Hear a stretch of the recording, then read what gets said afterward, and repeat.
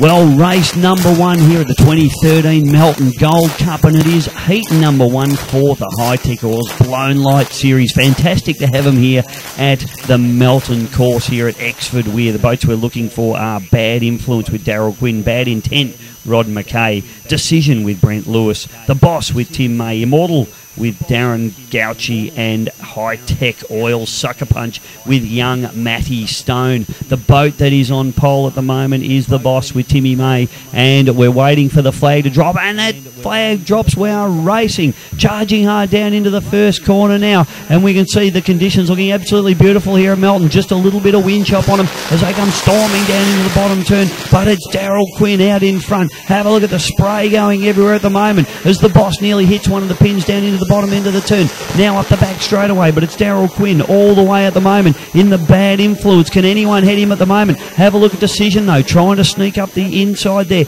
Brent Lewis doing a fantastic job in the Decision. Now the blue boat up the inside. Can he get the power down? No, I don't think he can at the moment. Bad Influence. Daryl Quinn puts the power down very, very nicely indeed and heads down into the bottom turn. Decision into third spot. Then Matty Stone in the High-Tech Oils. Mortal is into fourth spot, and rounding out the field at the moment is The Boss, Timmy May, and running into the last spot at the minute is Bad Intent with Rod McKay. Up the back straight away they go, but have a look at this. Matty Stone as the yellow flag comes out. One lap to go for these guys now. Matt Stone moves the Sucker Punch High-Tech Oils up into second spot, but Brent Lewis in Decision heading up the inside now, charging hard though. It is all Daryl Quinn at the moment in the Bad Influence now as he comes down into the bottom turn. Matty Stone pushing very hard in the beautifully prepared High-Tech Oils. The black boat there now.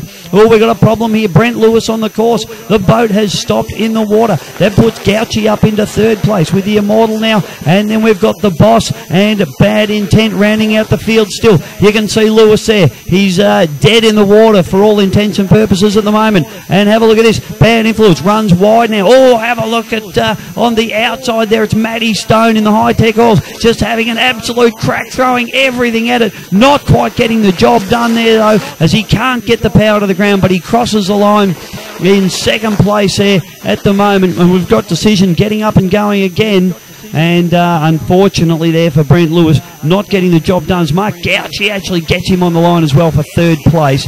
And coming through, rounding out the rest of the field, it is going to be Decision, then The Boss coming through as well, and Bad Intent. Last boat home getting the job done. They might have some work to do in the pits in the Bad Intent.